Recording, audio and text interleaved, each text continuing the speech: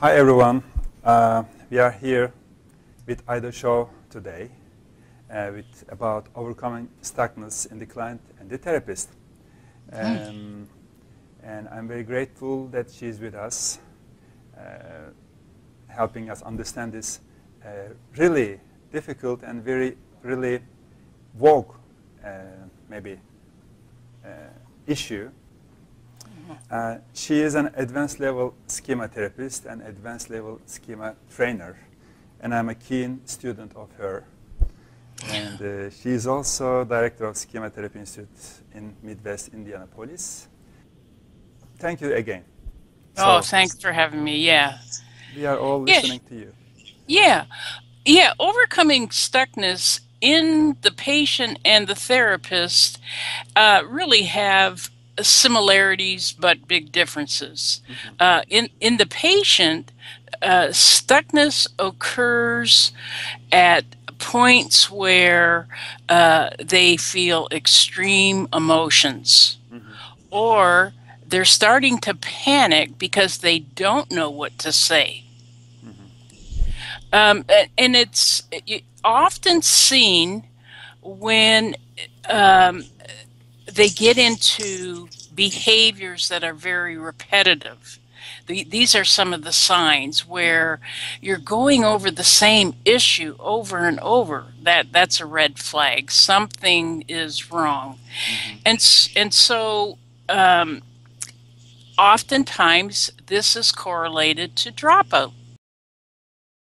Another sign is they come in and they're very difficult to stay focused. They're having very overwhelming feelings. It could also be because they think when you ask them a question, their expectations of approval are very high. So they get stuck in that. There's also a lot of mode flipping. That's another sign. A lot of mode flipping is they're afraid to tackle the issue. So those are signs of it. So what do you do with it? Yeah. Are you asking me? Yeah. No, I was throwing that out as a question. Okay. That's often when the therapist gets stuck. Yeah. And, you know, I see this often in therapists. They've got such a big heart and they want the best for their patients, but then their own schemas get triggered. Oh my God, I'm not a good enough therapist. I must be doing something wrong. The guy's not getting better or the woman's not getting better. So the therapist has to look at those things too. So one of the things of the many things that I found helpful, using the ABCs. ABCs. Yes, which is focusing on their affect and awareness. That's the A. The B is behaviors. What is their behaviors telling you? And what needs to be done to do some behavior change work.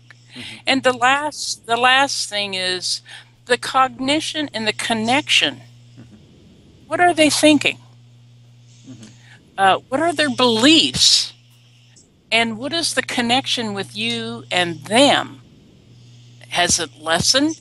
That's another sign of stuckness. They're pulling away. So I think for the therapist, if they can briefly look at the ABCs, it might give them an idea where to go. Okay. Can you give an example? Yeah. Say a patient comes in and it's the third time that they're rehearsing their entire week. Okay. Now you've dealt with this 3 weeks ago, but they're not getting something and they're kind of stuck. Now you could see it as an avoidant mode too. So go to the feelings. what does telling me this cause you to feel? Again, that's the awareness. What are they aware of? What emotions are they aware of? How has this situation affected your behavior? So you're going to bed? Oh, that must be really difficult. So I understand more of the depression.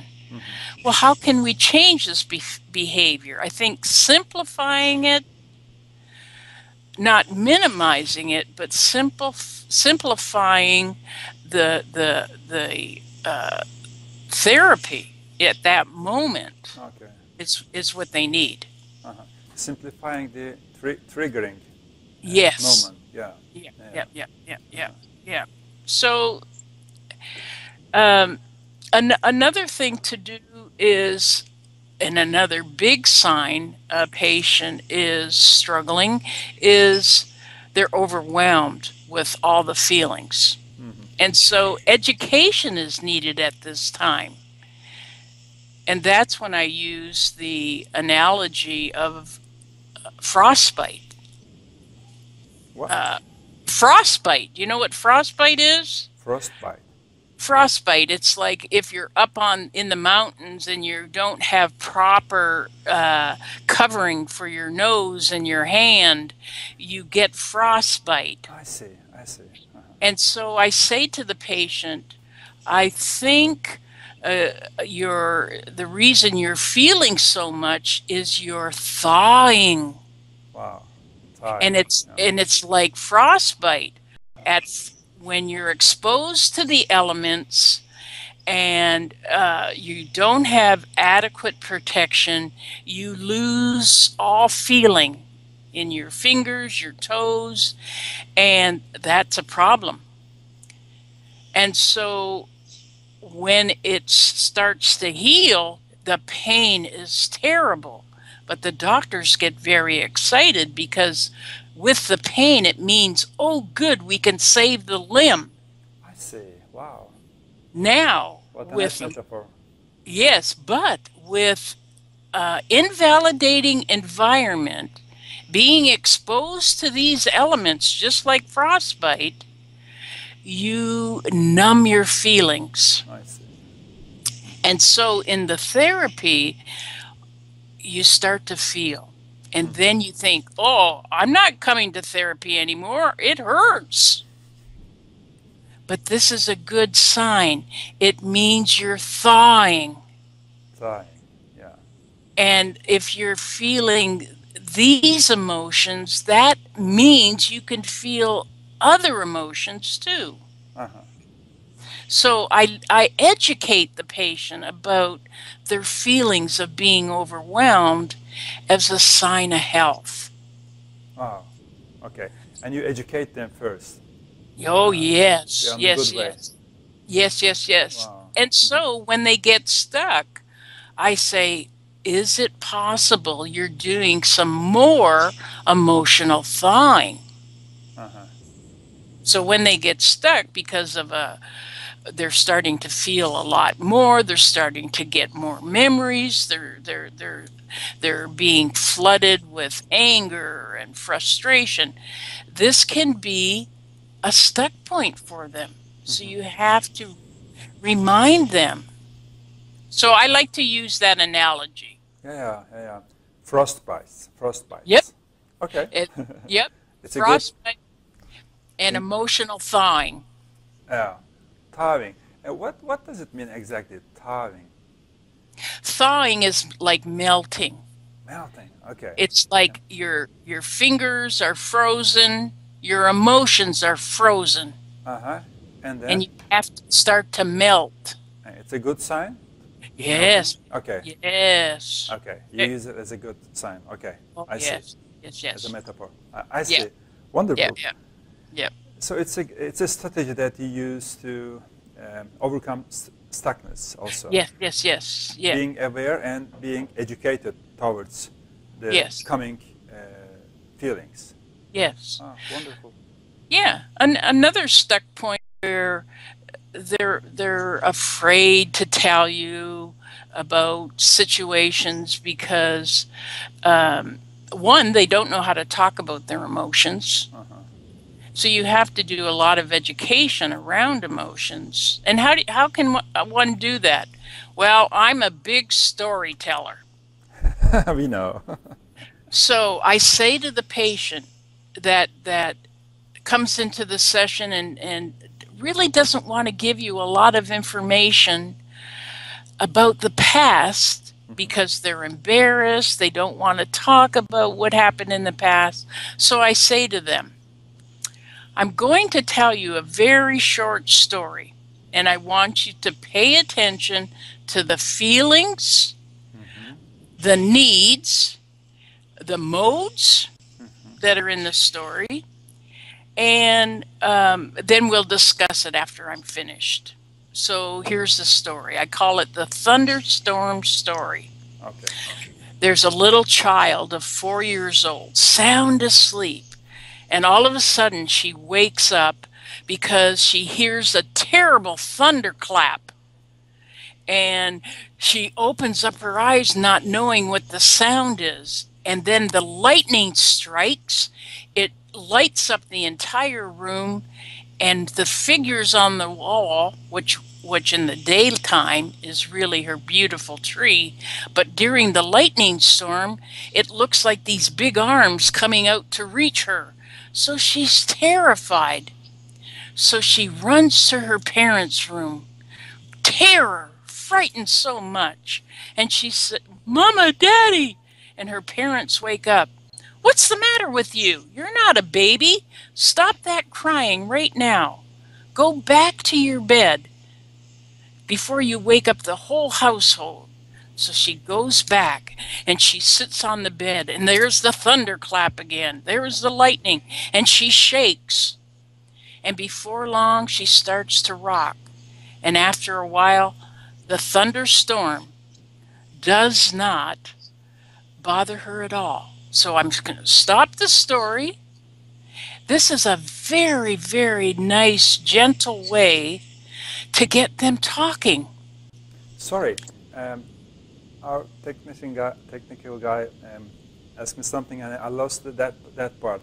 Uh, the child goes to the room, Yep, and he or she hears the thunder strikes, yep. and then what happens? It's okay. She, no, she went to the parents. Did you get that part? Yeah, she got to parents, and they sent them back. Yes, and she sat on her bed, Uh-huh. and when the thunderstorm, she covered her ears, covered her eyes, and shook. Okay. And then after a while, she just rocked and got very quiet, and the thunderstorm got louder, but she didn't shake anymore. Wow. Okay. Okay, so Cool. then you stop the story. You say to the patient, what did the child feel? What did the child need?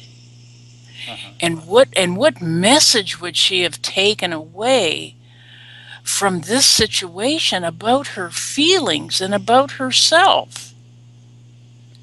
It really takes the patient from not knowing what to say to opening a dialogue. It's very safe.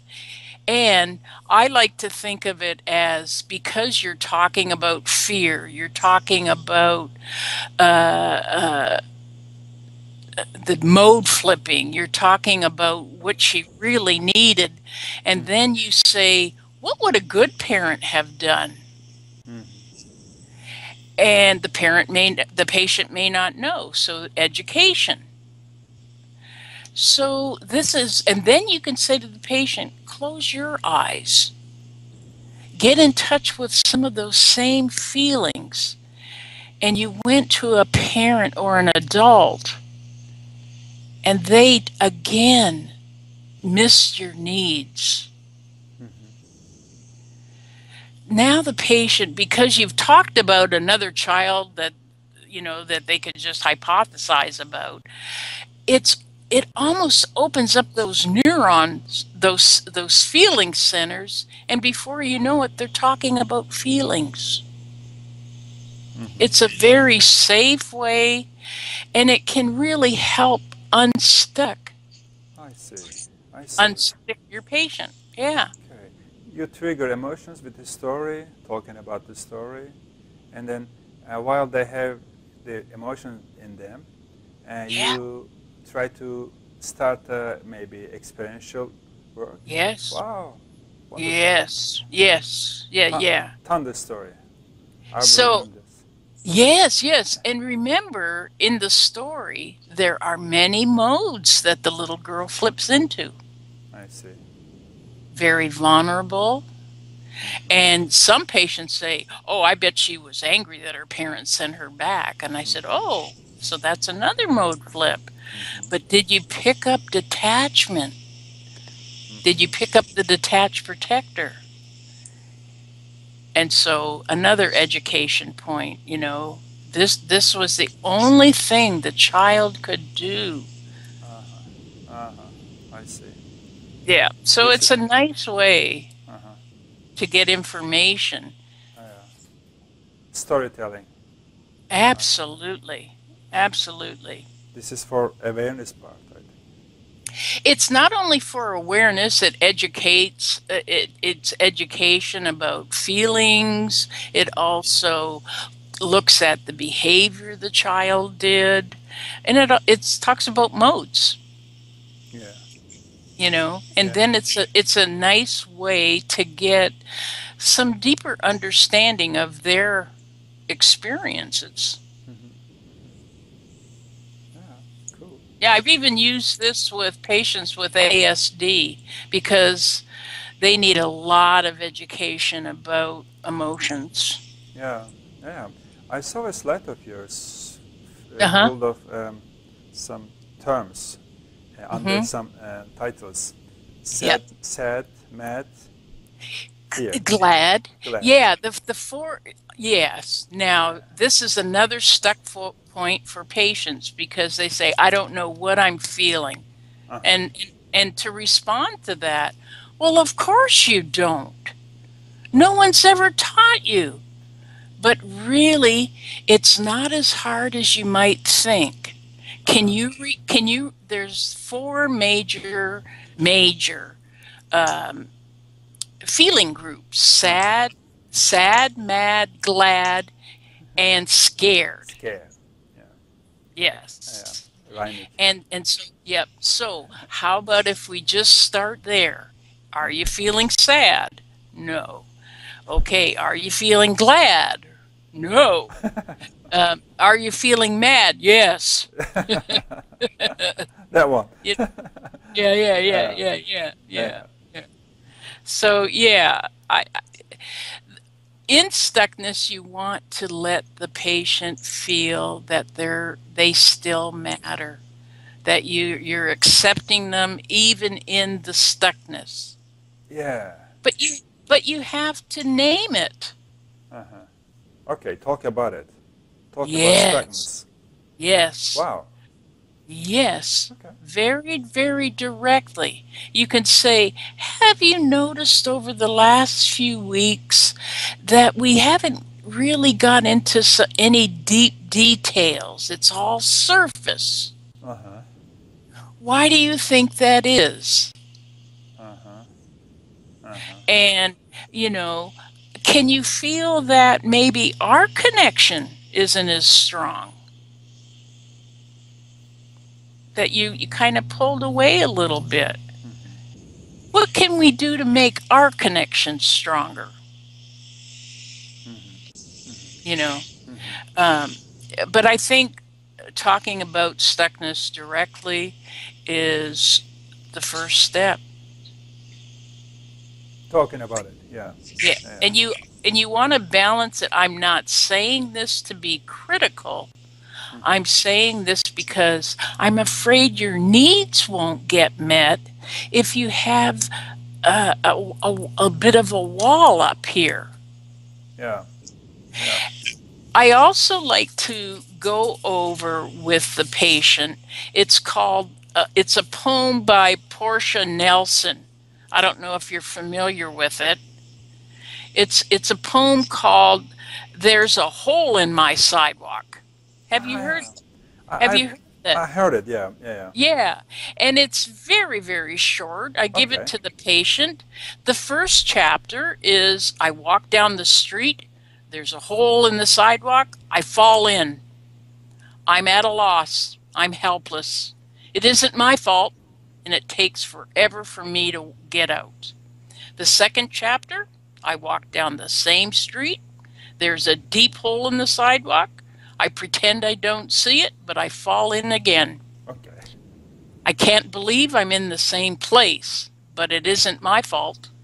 It still takes a long time to get out. Chapter 3, I walk down the same street. There's a deep hole in it. I see it's there, and I still fall in. It's a habit. Okay. My eyes are open. I know where I am, and it is my fault. I get out immediately. Chapter 4, I walk down the same street. There's a hole in the sidewalk. I walk around it. Cool. The final chapter is I walk down another street. What is this? Yes, so I give this poem to my patients. And I say, what chapter do you think you're in? Wow. And it's often between 2 and 3, where they're still blaming other people. They're not taking responsibility. Wow. Yeah. And chapter 3 is, well, they're taking some responsibility, but now it's a habit. Yeah. So it's a nice way to say, okay, this is great awareness.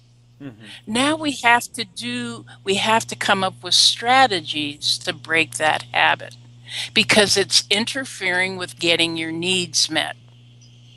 Oh, but this is a really nice and gentle way of, what can I say, confronting the Yes, situation. yes. With blaming the others, and very compassionate way. Yeah. Absolutely, absolutely. Yeah. You choose which poem are you in? Okay. Yes. Wonderful. Yeah. Okay. And then, and then they have like homework to well, think about that. There's reasons you did this. I wonder if we can do some imagery around this. Yeah. With this awareness still. Yep. Yeah.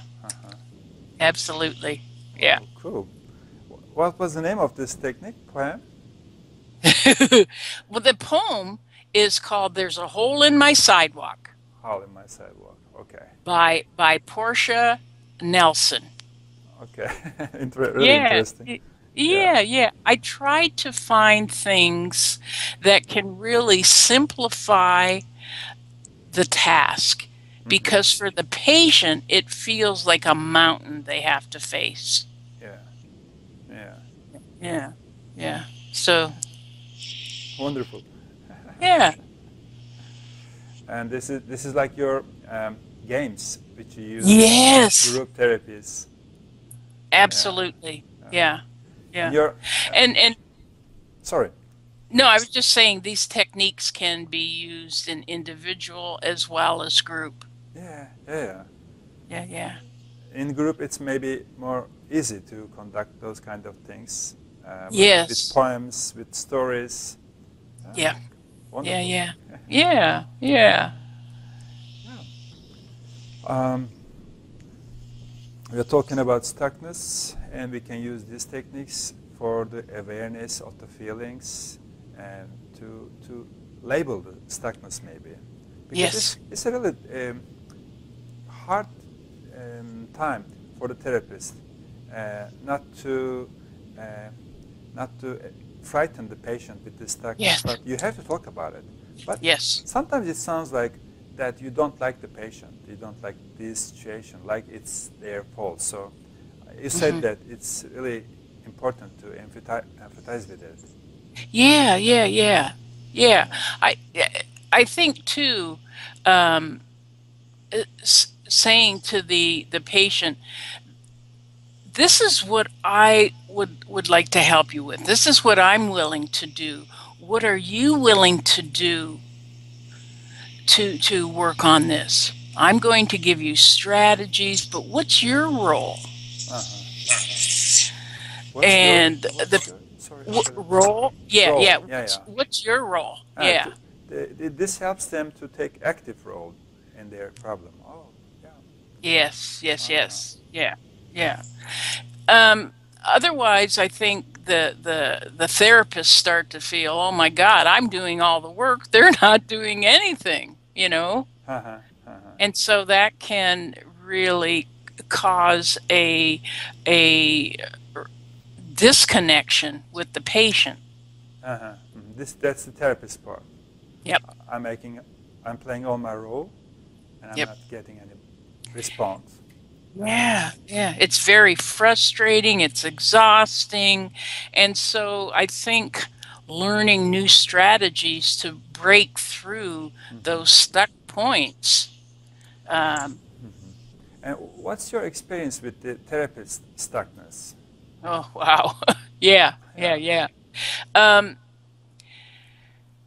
I think the therapist stuckness is also triggered by different schemas. Mm-hmm. Um, but mostly I see um, the therapist being aware of the stuckness, but not knowing what to do with it. Uh-huh. So they flood the patient with too much information. Mm-hmm. I see. And so yeah. So for the most part, I see the therapist getting stuck between their heart and their head. Mm-hmm. Mm-hmm. You know, they've Cool. got a big heart for the patient. They want the best for their patients, and but they get stuck. I don't know what else to do. I've tried this, I've tried that, and we're still not getting anywhere. And I'll Mm-hmm. say to the therapist, "Have you talked to the patient about that?" I see. Uh-huh. It's like, no. Why? Yeah. And so that's when I would suggest saying, have you noticed the last few weeks? We haven't been as connected. Or is it just me? Mm-hmm. You know? Mm-hmm. I've tried different things and there seems to be a little bit of a distance between us. Have you been aware of that? So it's an opportunity to talk about the elephant in the room. Yeah. Yeah. Yeah. Mm-hmm. Mm-hmm. And then it comes to the issue immediately. Yeah. Okay. Yes. Yeah. And I've got to tell you, so many therapists will then say to me later, "Oh my God, I feel so much better. I don't know why I didn't think of that." And I say, "What mode did you just flip into there?" Yeah, yeah. Yeah. Is it detach something? I think it's the demanding parent. Demanding. Oh yeah. Before that. Yeah, yeah, Yeah, yeah, yeah, yeah, yeah. yeah. Yeah, yeah. Thinking with heart and think. It's not It's not good thinking with the heart then. It's got to be Always connected. It's got to be connected. a balance between the two. Yeah, yeah, yeah, Yeah, yeah. Wonderful. yeah, yeah, Okay. yeah. A very simple, very, very simple thing to do with the patient that's stuck. Draw a picture of a balance beam. Do you know what a balance beam is? It's like the gymnast walks on that little beam. Okay. Uh, Beam, you mean lights? yeah, Okay. like no, a beam, a gymnast, a Okay, I see. gym, Okay, a my friend gymnast. told me, yeah. Oh, okay, good, Okay. good. And so at one end, you can put uh, all or none. Uh-huh. And in the middle is the balance where everything can be handled, the Mm-hmm. healthy adults, right in the middle. I'd say, where at what end are you at in connecting to your healthy adult? Mm-hmm. Are you at this end where there's no connection, or are you um, all in your head? Uh-huh. Uh-huh. Yeah. Yeah. I see. you know. I also wonder if our watchers did ask anything or not yet still. Do we have any question? Okay. We have some young therapists also in the room. Oh, good. But Good. they say we don't have any question yet. Okay, so we can continue about it. Yeah. Okay, good. Yeah. Nice metaphors, Ida. Yeah, As always. do you have any questions? Well, this is a very big issue, actually, isn't it? Yeah, Stuckness. oh, yes. It's very Yes. wide. Yeah. Yes. By myself, I have some clients with me that we are working for years, and each time we are talking with different names but similar issues. The managers change, the peers change, the names of the peers change, names of the managers change. So I feel like we are stuck somewhere in the middle. But the events are really live. We all together with him or her are willing to talk. The issue is new, fresh, but actually it has a pattern. But Yes. sometimes I find it difficult to show it. I see it, but it's difficult for me to show it because the client is stuck in the names, not the patterns. Yeah. And in the telling of the story, they're not really connected to how they feel about it. And so slow them down. Slow your patient down and say something like, you know, we have visited this same issue. And I'm wondering if you can just slow down a minute, change gears, and think about what this makes you feel. I see.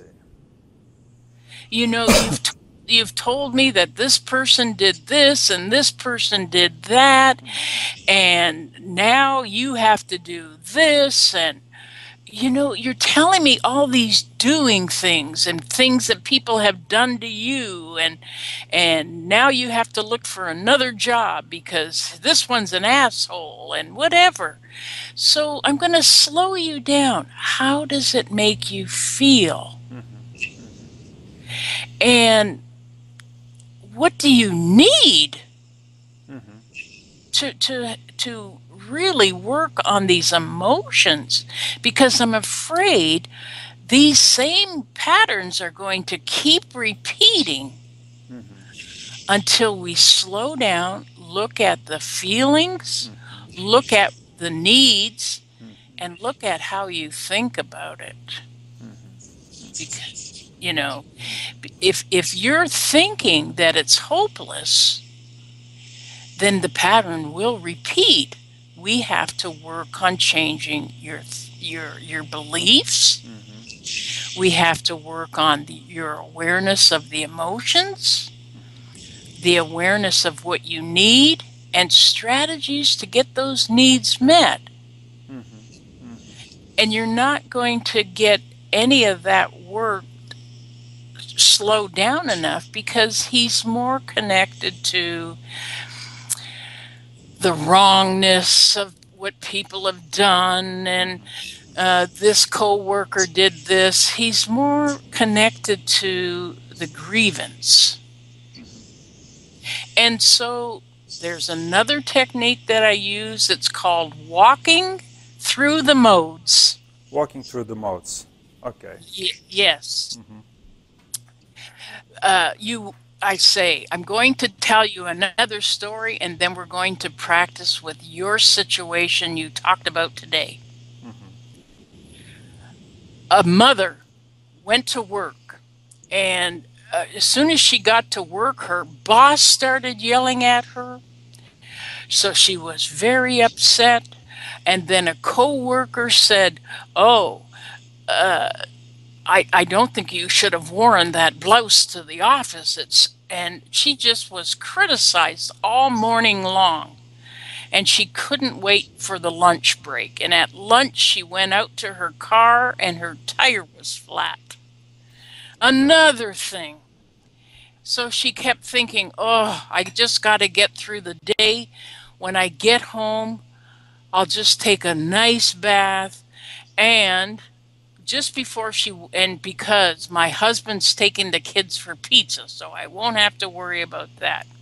10 minutes before she left, she got a phone call. Her husband couldn't come and take the kids. So she Oh, had now had to do that. So she had a bad day.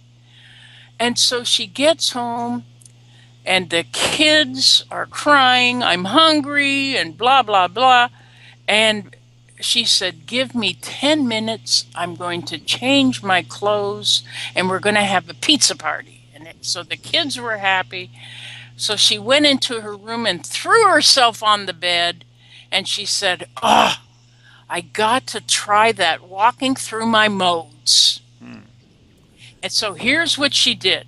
Okay, I want to hear from my vulnerable child. Oh, it was terrible today. I felt all alone. Nobody was supportive. Everyone was critical. Oh, that's awful. Do you have anything else to say from the vulnerable child? No, that was good. Okay, now what about the angry child? Yes, made me so angry. My boss criticized me and said something that wasn't even true, and he wouldn't listen to me. Oh boy, that's good. Get that anger out. Good for you. Now, talk about the punitive parent. Oh, you shouldn't think that. You shouldn't think that the kids are, you wanted a break from the kids. That's a terrible thing. Okay, that's enough from the punitive parent. Hmm. Now connect to the healthy adult. Well, I think you did a pretty good job. So you walk through the modes. You connect to the healthy adult. You go back to the vulnerable child. I'm so sorry your day was hard. You go to the angry child. You had every right to be angry, but you didn't hurt anyone. You didn't say anything to regret. You did a good job. And you go through all the modes. Hmm. Hmm. Patients sometimes feel that they don't have a right to complain. Hmm. Hmm. And as a therapist, it's hard to hear them complaining about the same thing over and over. Hmm. So I teach them walking through the modes so they can get their complaints out. We Hmm. hear from all the different modes. Hmm. They connect to their healthy adult, and then I say, let's go back. What would the healthy adult need to say now to your little vulnerable child? I see. I see. Hmm. Normally, we do that and we leave this to the client.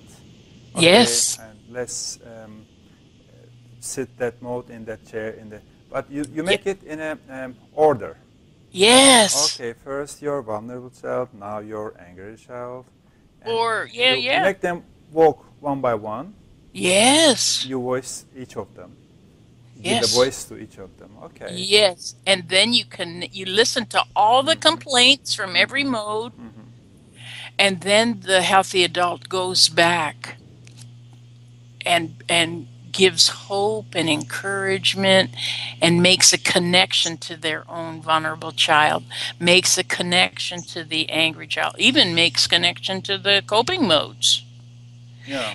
And when you get to the critical or demanding critic modes, you say, you're wrong. I've listened to you all my life. I'm turning your volume off. Mm-hmm. Mm-hmm. Nothing you have to say. I'm in charge now. Mm-hmm. Yeah, yeah, yeah. I remember you are um, telling me get off from the room while we were making a workshop in Amsterdam. Okay. I was the critical parent. Yes. I Yes, did. yes. I saw you first time uh, fighting with the critical mode. So Yes. Yes. lucky Yeah. for your clients. Uh, it Yes. it Yeah. it taught me a lot, that workshop, and I'm also feeling the same thing today. Yeah. Ida, thank you very much. Very, very useful hints Yes. working with the Yes. stuckness. Yeah. Okay. Thank you. So, Usually I do this in a whole day workshop. I don't do it in an hour, but yeah, yeah. yeah. Yeah. And I have the therapist practice and yeah. Yeah, well, thank you very much. This is our second program at the Yes. SCHEMA TV. Thank you for contributing. I hope Yes. we see each other sooner online or real Yeah. time. Yeah. Thank you so much. Thank Thank you you so so much much. for joining and hope to see you soon. Thank you, Al. All right. Okay. Take care. Take Bye-bye. care. Take care. Thank you very much, everyone. Thank you. I hope we see each other soon. And sorry for the technical issue today. And bye-bye from SCHEMA TV. Bye-bye. Bye-bye.